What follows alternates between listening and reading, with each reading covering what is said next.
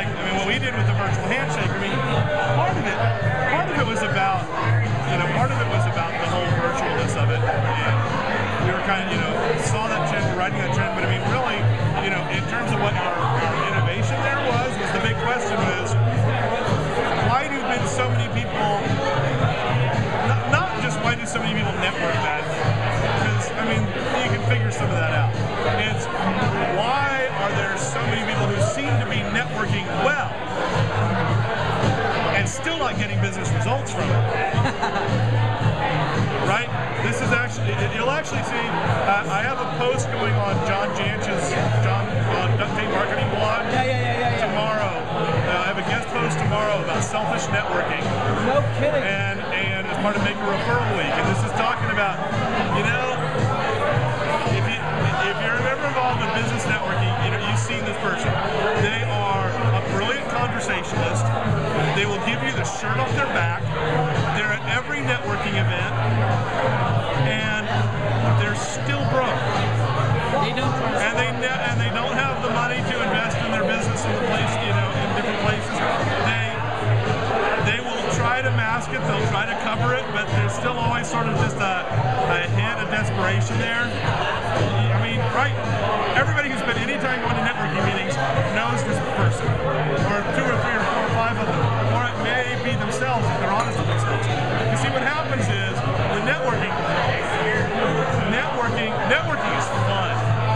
There's no rejection in networking unless you're a real tool, right? I mean, you're always, someone will have a conversation with you, someone will greet you, someone will exchange business cards with you, someone will follow up with you, and even if you don't follow up with them, right? So there's no real rejection in networking, and so it feels good. And so what happens then is, as soon as you get any results, as soon as you get one deal, it becomes a validation of what you've done. You see, the mind wants to be right. Your brain's purpose is to be right.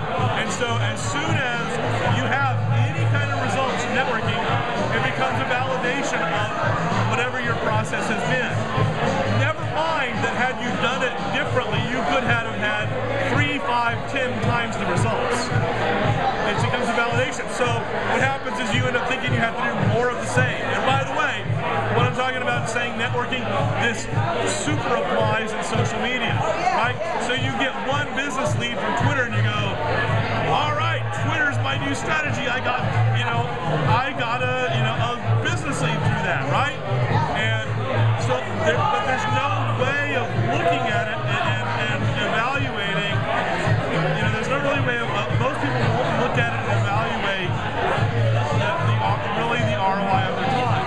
And because we got this whole thing about, networking, about givers gain, and, about givers gain and give first, and I totally believe that, I'm totally into that, but you still, when you talk about the activities that you're going to engage in and the people you are going to choose to spend your time with, given that you have limited bandwidth, you cannot communicate with everyone in the world, right?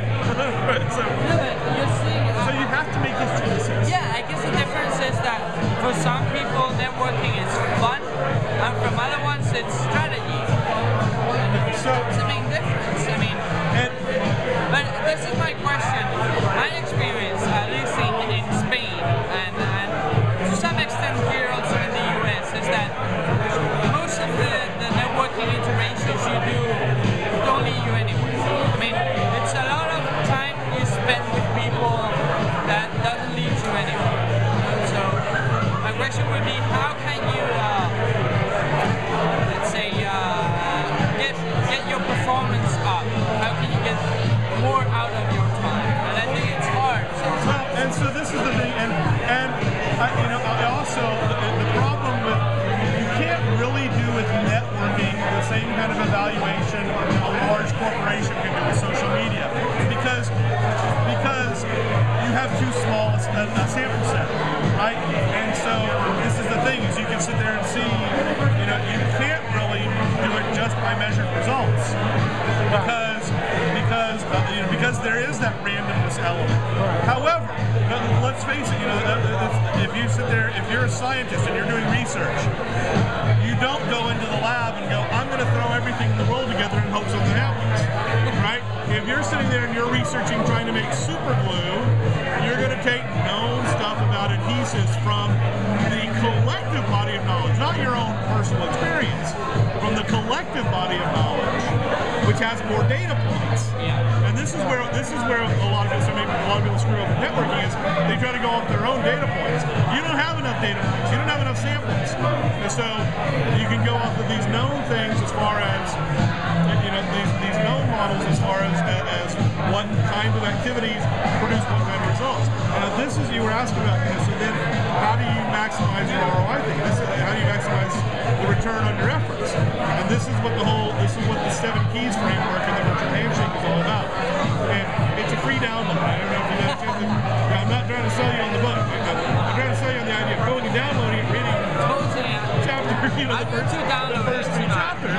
But the whole thing is that, and this is where you see a lot of missing in social media strategy, in personal social media strategy, and in networking strategy, is what's going to work for an info guru selling $7 ebooks versus what's going to help work for somebody selling enterprise software into Fortune 1000 clients versus a musician. How can they possibly be the same strategies? So the question is how to figure out, you know, other than just through sort of the personal expertise of your social media strategist, how can you develop a framework for figuring out what the best strategy is depending upon what your business is?